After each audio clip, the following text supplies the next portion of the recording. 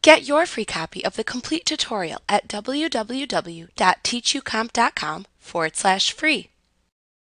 You can import photos that have been saved to the hard drive of your computer into Photoshop Elements. Another way to import photos into Photoshop Elements is to import the photos directly from a camera or card reader. In this chapter, you'll examine the many ways that you can import photos into Photoshop Elements. However, before importing photos into Photoshop Elements, you should learn about the types of photo files you can import into Photoshop Elements. When taking photos with a camera, you often have the choice to take the photos in either the JPEG or Camera RAW file formats. In general, many lower-cost cameras only allow you to take JPEG photos. However, many more expensive models offer the option of taking photos in either JPEG or Camera RAW formats.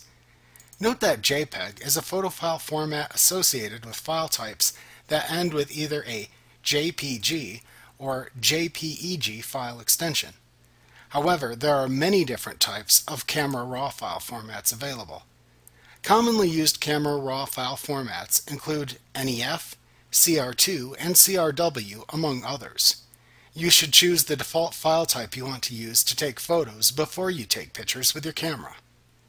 JPEG, which stands for Joint Photographic Experts Group, is the most common image file type.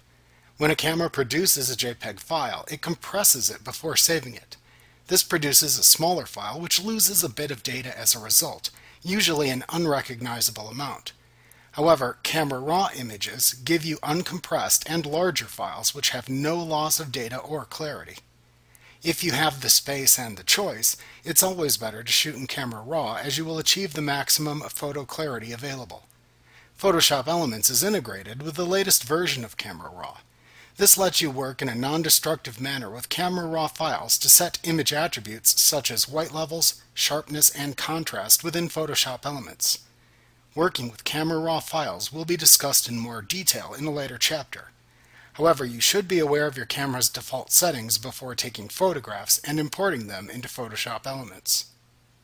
Like what you see? Pick up your free copy of the complete tutorial at www.teachucomp.com/free.